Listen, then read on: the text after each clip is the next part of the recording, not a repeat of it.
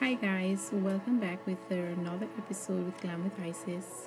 Today we're going to be doing a DIY Zgallerie inspired vase, and I use this map which I got from Hobby Lobby, and the vase I got from Home Goods, which I stick them on with the E6000 glue and take it outside, give it 2 thin coats of the Vase spray paint.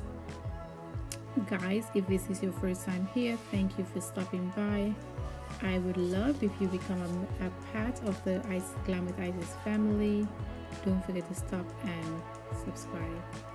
After it has been finished paint, I put tape on the top of it to hold the flowers in place with this beautiful floral arrangement, and this is a timeless piece. You can style it every season and anywhere in your home.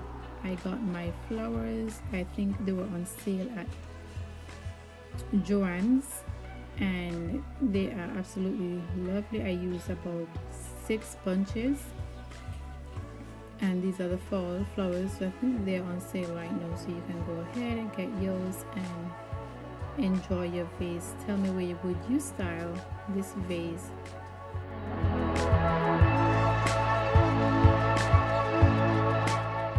This is the end results, guys. Yes, it is.